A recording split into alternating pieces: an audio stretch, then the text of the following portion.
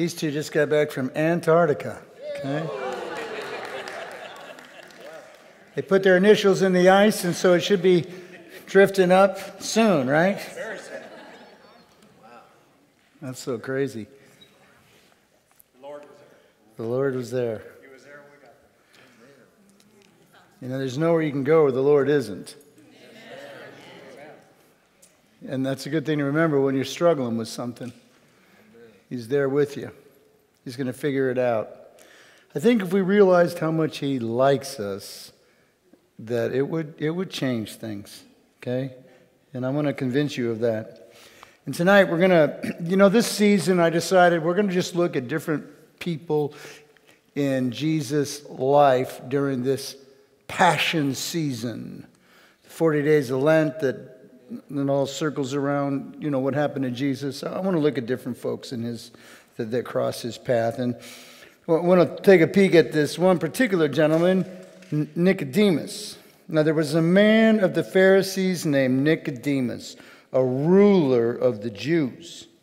The man came to Jesus by night and said to him, "Rabbi, we know that you are a teacher come from God, for no one can do these signs that you do unless God is with him."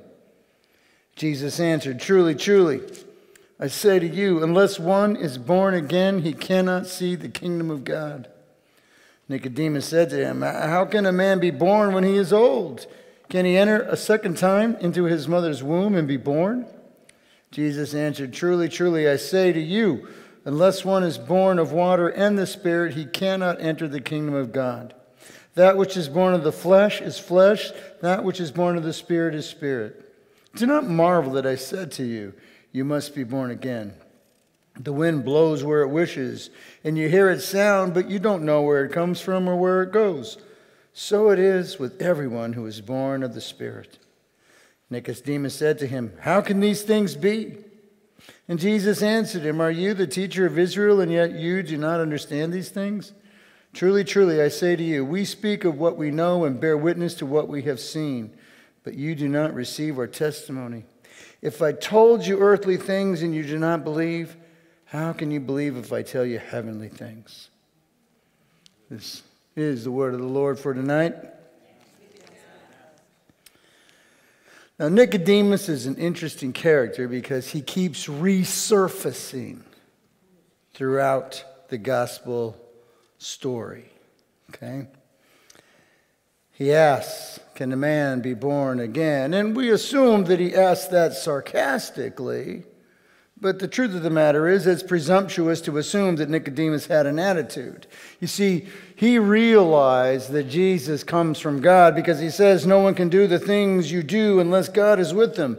And so he checks Jesus out.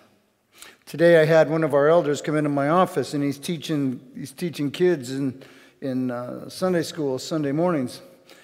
And all these kids have questions about the Bible.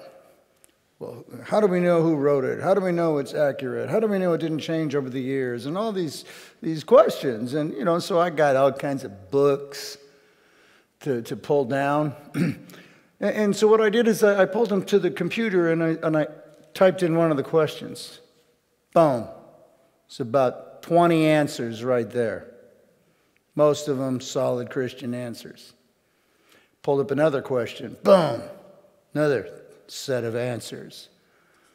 Do you see how easy it is to do your homework when you have a question? And what do people do? They don't do their homework. They cross their arms, they get an attitude, they reject the Bible, they reject the Lord, they reject the love of God, they're unwilling to believe anything. And it took me about 7 to 9 seconds to type it in, and boom. Actually, it's longer than that because I'm not very good at typing. But Nicodemus is one of the guys that checks it out. And now we make a big deal about the fact that he came visiting at night. Maybe it was in secrecy because he didn't want his colleagues to know that it was him coming to see Jesus. That's what we assume, But then again, I'm a night owl, okay? And maybe he's a night owl. Maybe he's got work all day and he wants to take care of a private issue. We got this guy who's doing miracles. Could this be the Messiah? And again, he checks it out.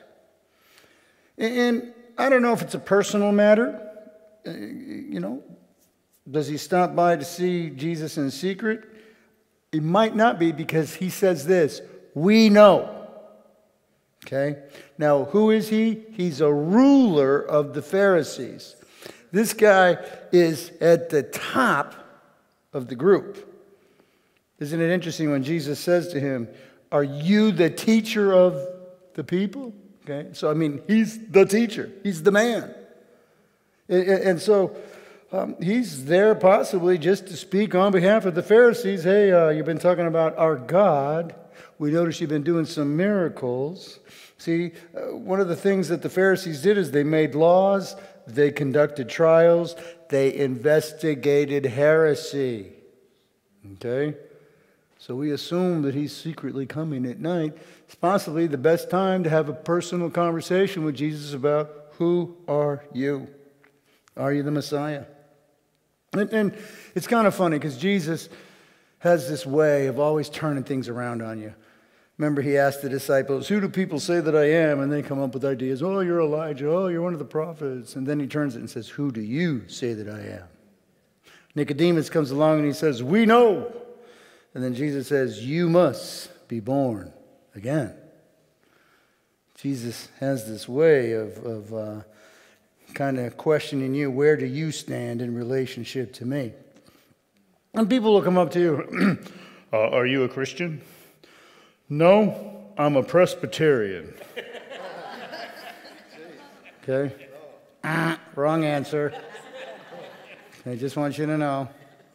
You would say, yes, I am a Christian, and I go to a Presbyterian church. Okay?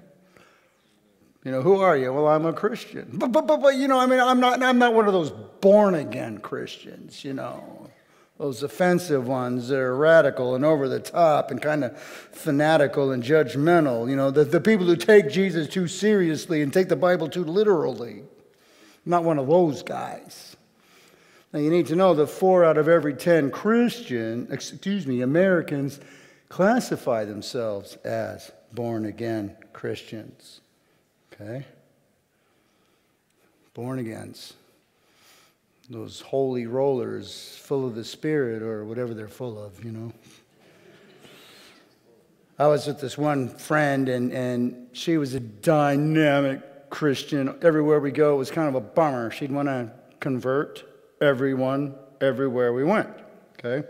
It's one of those kind of Christians. Just couldn't still help but talk about Jesus. Couldn't help but share Jesus. Couldn't help but just get involved on behalf of Jesus. And so one time I'm with her, and somebody says, so what are you all about? And she says, well, I'm a Christian, but I'm not one of those born agains.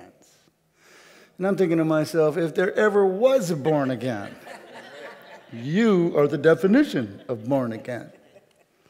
But you see, we're kind of scared of that label because, the religious right grabbed a hold of it, and we want to make sure that people understand that we're not that group of people that's out there judging folks. We're that group of people that's extending the grace and the love of Jesus Christ. And that's what she was trying to communicate. The problem is, when we strive to keep our personal dignity before the world, the fact of the matter is Jesus says, unless you're born again, you cannot enter into the kingdom of God. And I think that's where sometimes we would bring up that, well, I'm not a born again because I don't want you to be scared of me. I don't want you to think that I take God too seriously.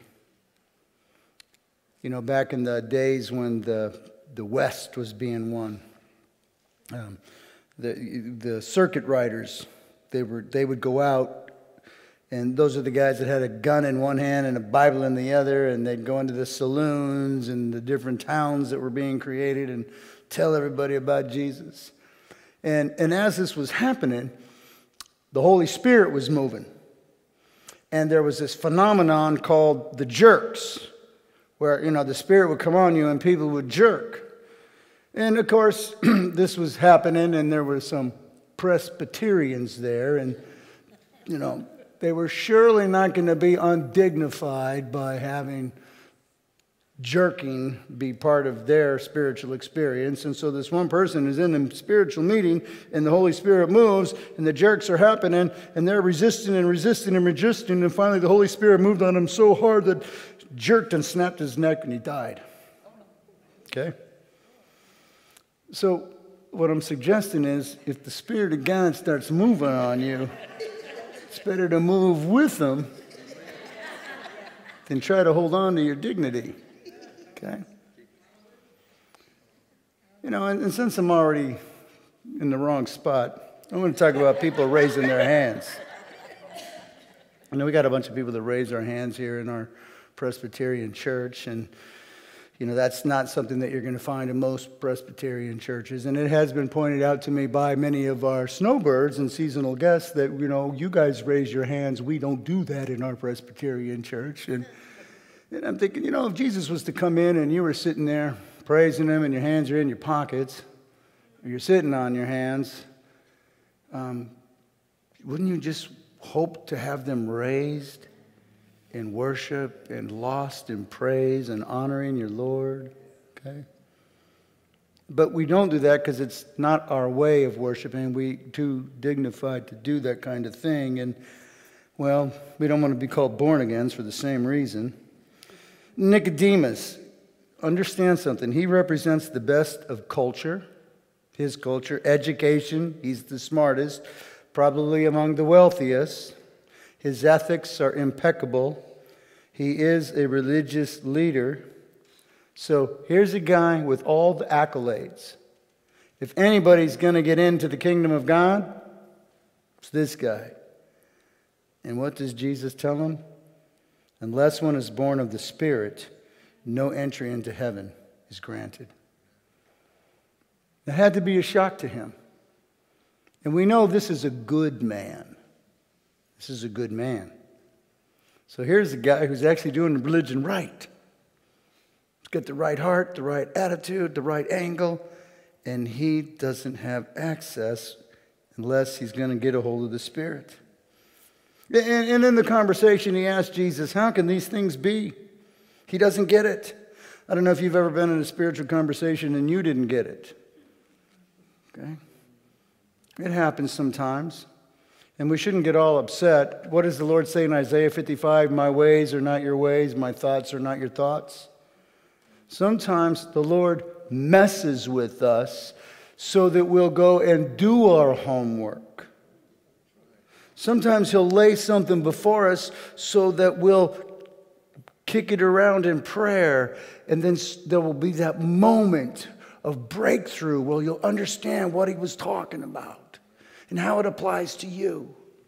We're so quick to cross our arms and get offended and have an attitude and miss out on that place where there's a little bit of tension, where God might be poking you. And by the way, he's not poking you with an attitude. It's an invitation. Hey, I've got some more of me to give you. I've got a blessing to release in you. There's people that I want to touch, and you're my chosen vessel. Okay? So we should relax and enjoy this journey. And sometimes we don't get it. All right? And actually, this would be a hard concept to comprehend. Born again literally means begotten from above, and begotten is a biology department term. It doesn't come from the arena of theology. You and I were begotten by our parents. We have a specific DNA genetic code, a particular family history and trait. When my daughter has an attitude, I go, see, just like your mother. Okay? Okay? It's just part of who they are. Actually, I brought a personality test home, and I found out that my daughter was just like me. That sweet little angel. And here's the thing. Sometimes the ways of God, they don't make sense to us. Forgive somebody that hurt us. Okay, right there. That's a place where many people get stuck. They're not going to do that. We don't understand that the ways of God work in a different way. Thomas Edison, he invented the light bulb. He couldn't tell you why the electricity worked. It just did. The natural man, they focus on trying to approach God and earn his favor and access his presence. They don't realize that you don't earn that. It's a free gift given to you. See, when we're begotten from above, born again, it's a new way of thinking. It's a different attitude. It's a different lifestyle. The old ways of living and thinking and reacting and scheming are gone because life is now lived with God. I had a bad experience, this past week. I was in a situation where I'd been there for like 10 hours, okay? I was supposed to be there for 2, and I'm there for 10. I'm done, and then there's delays and more delays, and the only thing that wasn't getting delayed was my attitude. And I didn't say anything wrong. I didn't release, a bunch of negative words or anything that. But, my attitude, it wasn't pulsing with the compassion and love of Jesus Christ. And I felt really bad about it. Because I had an opportunity for somebody who was delayed, and believe me, they weren't excited about this being delayed. And yet, I could have released love. And well, you didn't do anything wrong. No, but I didn't do anything right either. Okay? And I want us to be looking at life that way, to say, okay, what more of Jesus can I bring to this situation? How much more of his love? What kind of attitude does he want me to bring to this situation? Rather than just, I'm inconvenienced because I've been sitting here too long. It's interesting. In verse 6, Jesus draws a distinction between the flesh and water. It's a different approach to life. One is the normal way of doing life, and one is when you're under the influence of God.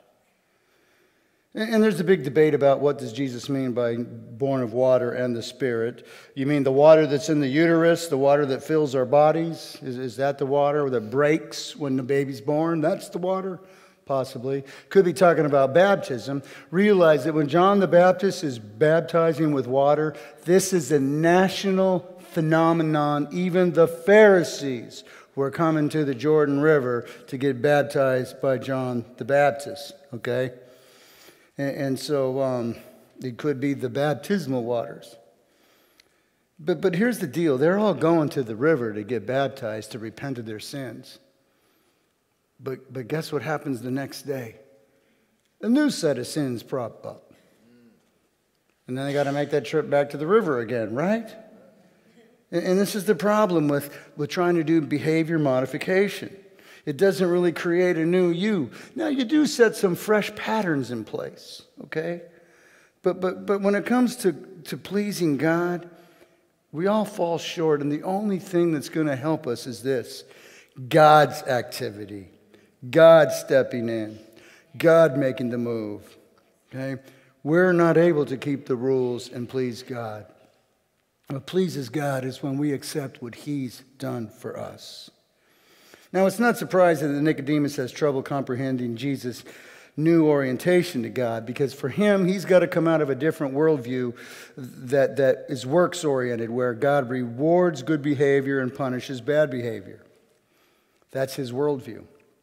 And you and I right now, our worldview that we dwell in is secular humanism and capitalism and scientific reason.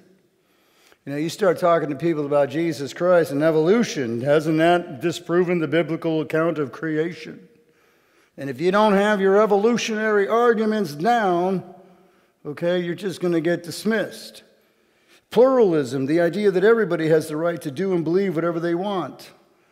Well, now, if you haven't thought about this, guess what? This is the way everybody believes around us, and we need to be able to talk about this. Tolerance. Who are you to say Jesus is the only way? You're so intolerant of all the other people. Well, friends, all the other people are struggling.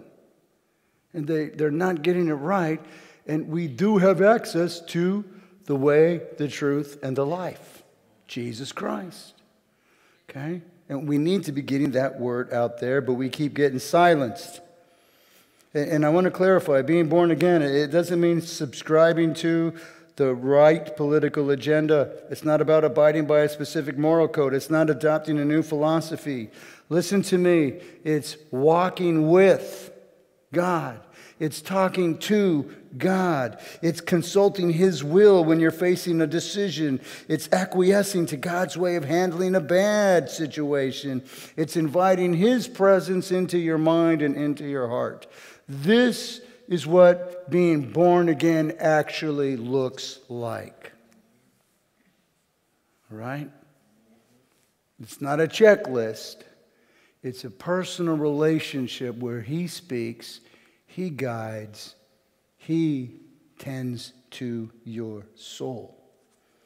It's beautiful. You know, I had a seminary professor. He says, I don't know what day I was born again, but there was a moment when I knew myself to be a child of God. And do you know that moment for yourself?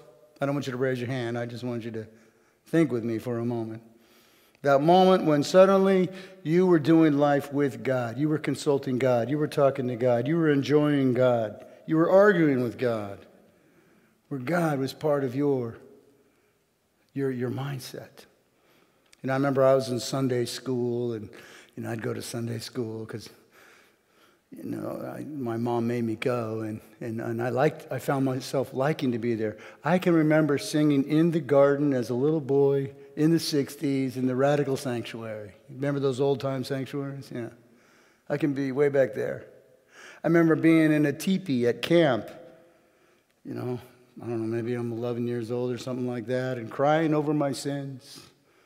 And I don't know what sins 11-year-olds can have, but I had them, all right? And I felt bad about them. I remember every night reading the Bible for a long time. And you see, this pursuit of, this exposure to, this engagement with God, what did it do? It created a relationship. And that relationship, as you feed it, guess what happens? It grows. Nicodemus, he asked the question, a man cannot enter into his mother's womb a second time. This means he's tracking with Jesus. He understands the implications of what the Lord's saying. Because the rules of life is once you've made your mistakes, you can't undo them.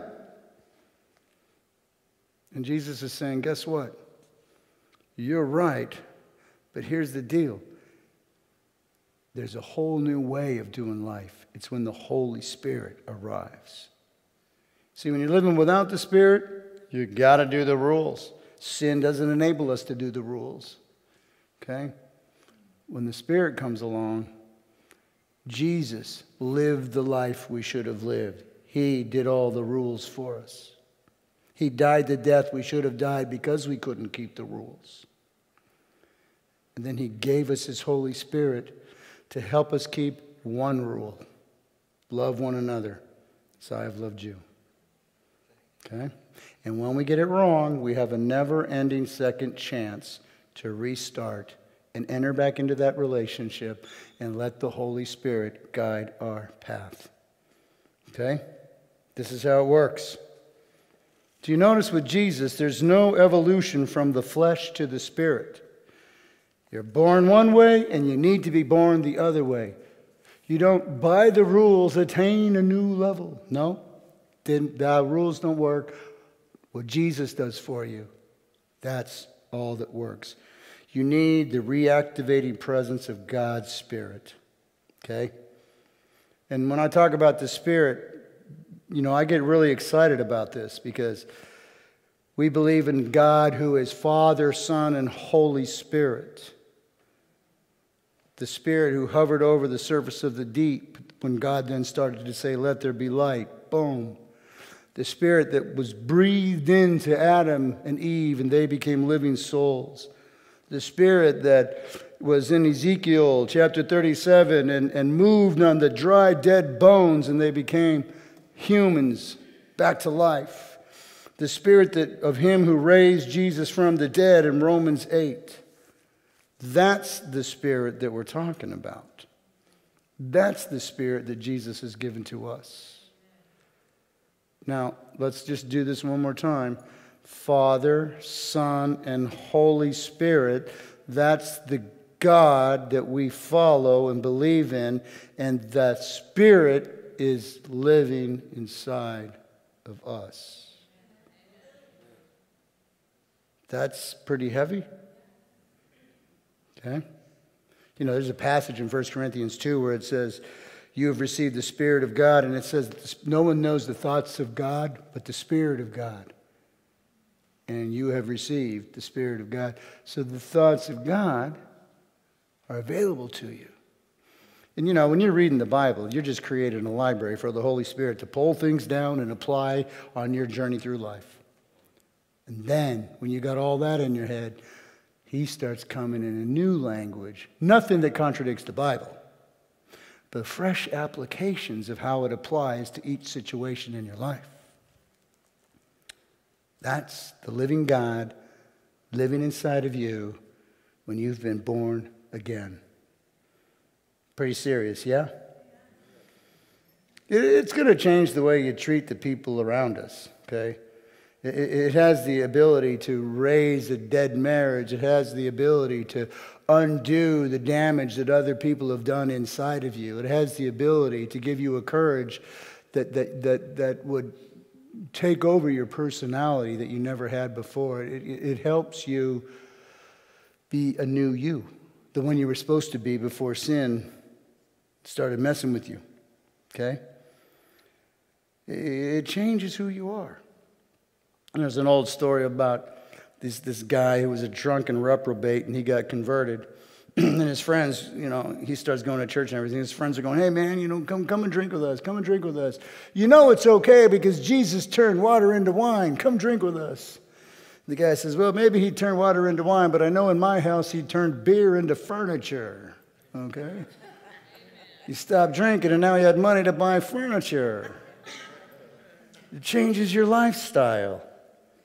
And it obviously changed Nicodemus' lifestyle, because the next time we see him is in John 7:45-52.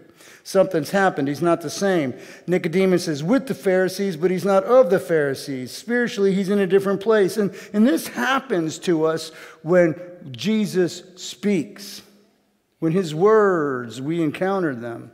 You know, one time, the religious leaders sent out soldiers to arrest Jesus, and they came back without Jesus, and they said, where's Jesus? And they said, no one has ever spoken like this man does. Okay?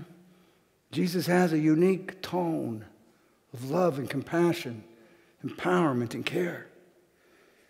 You know, the Pharisees in John 7, they're talking about how to destroy Jesus, and Nicodemus defends the Lord Jesus. There is a law that says a man must be first tried before accused.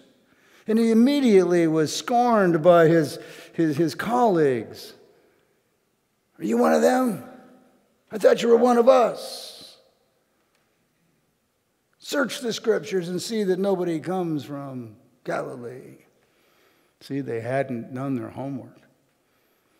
I think it's fascinating that, remember in the birth narrative of Jesus, and the wise men come, and Herod asks, hey, the king of the Jews has arrived. Where does he come from? And they do their homework. And they say he comes from Bethlehem. And then what do? Nothing. They forgot all about it. And 30 years later, when Jesus shows up, do they remember that moment? No. And so now they have to do their homework again. And I don't know, maybe you can relate. You're at work, you're in a social setting, you're at your family gathering, and somebody starts bad-mouthing Christianity. And it usually happens at a family event. You know? It does. You know, it's a bummer. It's really a bummer when it's not a family event, because, you know, you can get away with stuff at the family event.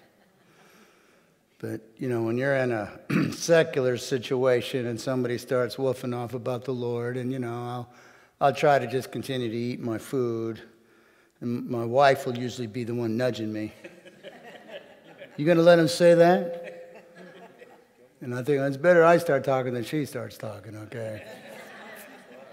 And so, you have an opportunity right there. Are you going to talk about the faith? Are you going to correct people's negative slants? Are you going to tell them the truth? A lot of times people are saying wrong, stupid stuff that isn't accurate. And are you going to say, actually, you know what? I'm one of those Christ followers and you're not speaking correctly. Here's the truth about it. What if you handled it that way? And some people are going to, well, I still want to win the argument, but here's the deal. You've let people know there's another alternative to that negative slant. Today the problem with Christianity isn't the lack of Christian of behavior. It's the lack of Christian proclamation. Politically correctness has stifled us. Okay? One time we had this contentious town meeting that was going to take place, and they said, Pastor, will you go and pray over the town meeting? And would you mind not being denominational? I'm thinking, well, that's cool. I can hang out with the Baptists, the Methodists, the Lutherans, the Catholics. I'm okay with that. They didn't mean denominational. Okay? They meant, would you not, there's going to be Jews and Hindus and Buddhists and Christians. Okay? And so, of course, I do my prayer, and I end it in Jesus' name. And all these people start rushing me. You said Jesus' name. So then I'm a Christian minister, and what do you expect a Christian minister to say when he's invited to an event like this? And actually, you guys need Jesus right now. I was so mad I thought he was going to hit me. But are you willing to go ahead and drop Jesus' name? Because this world needs Jesus. And speaking of talking about Jesus, I remember one time this Christian was trying to convert a Hindu, and he wasn't getting anywhere. And he says to the Hindu, look it, man, you got to be born again. The Hindu says, I've been born again and again and again. Reincarnation, okay? Come on. It's funny. So Nicodemus is in the process of being born again, and God is changing him from within. He has new priorities, new convictions. Again, Jesus isn't somebody that comes along with a little pick-me-up over-the-counter, encouragement. He's not turning you on to new ways of living your old life. When you become a Christian and you're born again, God now calls the shots. You depend on Him for guidance. You engage His presence. You make your choices based on His words. And that becomes a threat to the life that you've been accustomed to.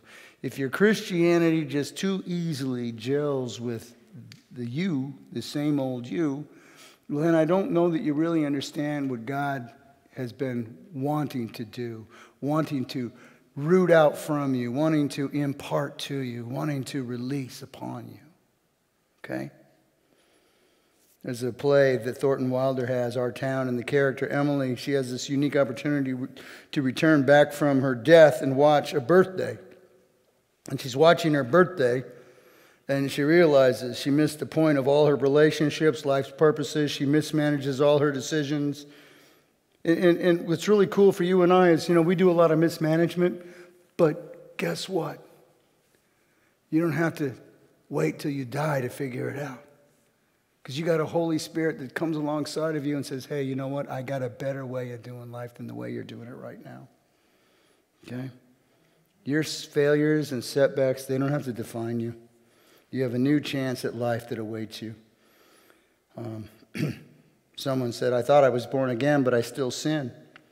Being born again is communing with God throughout the day, seeking to please Him. Okay? And as you live close to that relationship, you continue to be dominated by sin less and less because you become Christ-focused. Very important, Christ-focused. I thought this was cool. Thomas Merton said, we're all beginners all the time. Okay? And a Bible scholar, Dale Bruner, said, I'm not born again. I'm in about my second trimester. Okay? And really, even the big shots in Scripture, Adam, Moses, David, Jonah, Peter, Paul, they all had to make U-turns. All of us, we need that never-ending second chance to be made right with God. And by the way, there's something that you need to hear.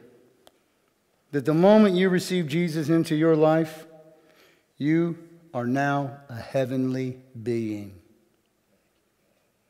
Okay? You are supernaturally infused. You're equipped with a new identity. You are a child of the living God. And by the way, He dwells inside of you, and there's a power in your prayers. There's a power in your touch. There's a power that gets released when you live intentionally with and for Him. It's a new you altogether. Well, Nicodemus is born again. He has a new orientation to life, and we see it again, not only in his conversations, but in John 19, he does something. He takes Christ's body down off the cross and puts it in the tomb. Think about this. This is the ruler of the Jews. And who killed Jesus? The rulers of the Jews. Okay? And he went and investigated Jesus. Then what did he do? He defended Jesus. Now what is he doing? He's taking care of Jesus. You know, he didn't stop being a Pharisee and, moved to China to be an evangelist. He stayed with his Pharisee buddies. Okay? Probably tried to release a little bit of the love of God. He sees things differently. He's got new relationships, a new purpose, a new understanding of God. Can you imagine the excitement when he hears about the resurrection? Who wrapped his body? Nicodemus. So he's thinking one of two things. I didn't do a good job, or what he said is true. Okay? Nicodemus gets a bad rap for being a behind-the-scenes Christian, but I'm pretty sure that if you and I know that Nicodemus wrapped the body of Jesus, do you think that the other Pharisees knew he wrapped the body of Jesus? There's a verse in John 12. Many of the leaders were believing in Jesus, but because of the Jews, they kept quiet. Okay? Nicodemus used to keep it quiet, but now he's living his faith out in the open. And you know what I like about Nicodemus is his faith keeps unfolding through the Scriptures. Does that sound like your journey? Are you unfolding? Or is it the same old you with the same old complaining attitude, self-defeated living, same old unforgiveness, same old rationalizations, same old life?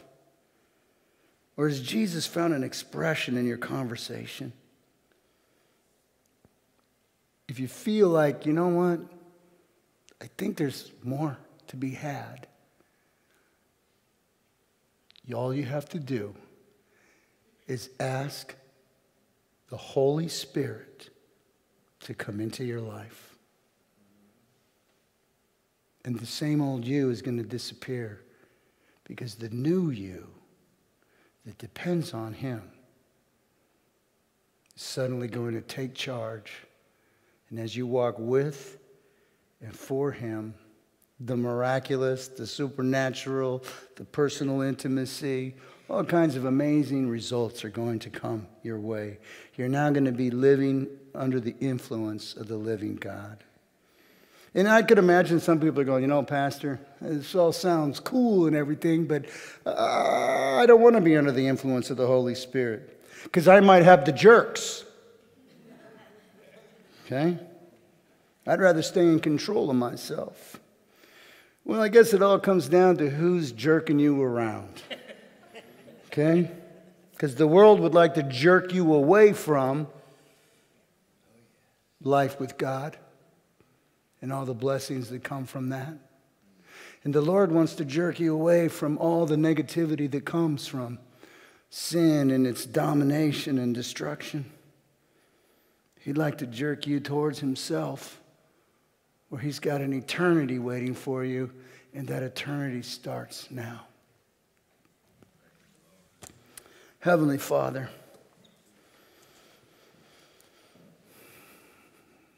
I think of that Saint Lancelot Andrews who prayed, Lord, I thank You for my call, my recall, and many other calls besides. We ask that You would Release the Holy Spirit upon us that we might be born again. That we might be under your spiritual influence. That the Holy Spirit, part of the Trinity, will be pulsing through us, changing us, and changing the people around us. Tired of the same old me. I'm ready to step into the new me, born again by the Spirit of Jesus Christ. Amen? Friends, I got some prayer warriors who are going to be over here. We got communion for you over here. Robert, Judy, if you'd be willing to serve communion, I'd appreciate it. And everybody else, I want you to do your homework and make sure that you're not living without the Spirit of Jesus Christ. Amen?